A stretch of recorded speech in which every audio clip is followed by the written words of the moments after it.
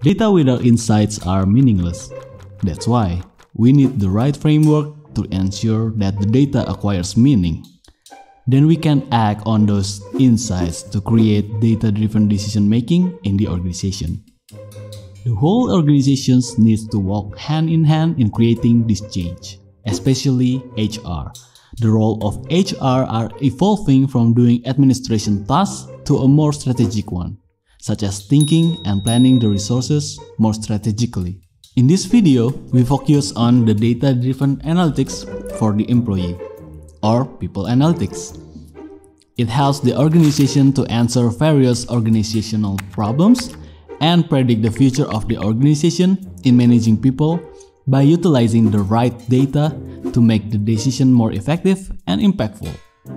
Like data analytics, people analytics starts with defining the objectives, and we need to check whether the data is available to support the analytics. Then, we analyze the data, provide some recommendation and some action plans to help with the data-driven decisions. An action plan covers what the HR need to do step by step to ensure the people analytic process runs smoothly. So, what holds HR back from using analytics? There are several problems that can cause this. In this video, we will cover 3 common problems in doing people analytics. The first one, make sure that you have the objectives. For example, to improve employee productivity or to improve employee engagement level. Addressing the objective is the most important thing you need before doing analytics process. Now you might have several objectives in your mind, and that is great. The second one, the potential issue you might encounter is that you don't have enough data or any data to run the analysis. In this case, after deciding on the objective, it is important to map the required and available data for analytical process. Last but not least, some HR do actually have the data, but they don't know how to analyze the data. Very unfortunate, isn't it? That's why in this video we will give you an explanation of how people analytics can be used in the HR area, so you can prevent the potential issues from happening.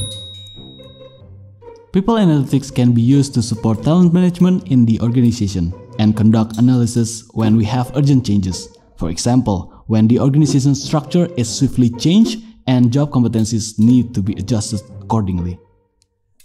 Placement of employees in the organization structure can be done through analysis of several data such as assessment results, performance achievement, previous experience, and workload analysis to decide the number of people in the organization. And the process doesn't end there. With those results, analytic process can actually recommend the suitable learning materials to fill in the competency gaps by developing the needed skill. Employees can develop their skill better when they know what results are expected and in which area they need to improve. This is why people analytics help to monitor the competency gaps and support employees' performance. In conclusion, with the fast-changing environment, the organization needs to fasten its pace to be sustainable and competitive in the market. When we talk about people analytics, people often think about big data, complex statistical tools, or even artificial intelligence. Actually, we can even use spreadsheets to begin with. Then later, we can use more sophisticated tools after we have mastered them. Therefore, there is no need to limit ourselves in doing the analysis process. People analytics can simplify the process and create integration between HR and employees, which will lead to a more agile organization with strong performance.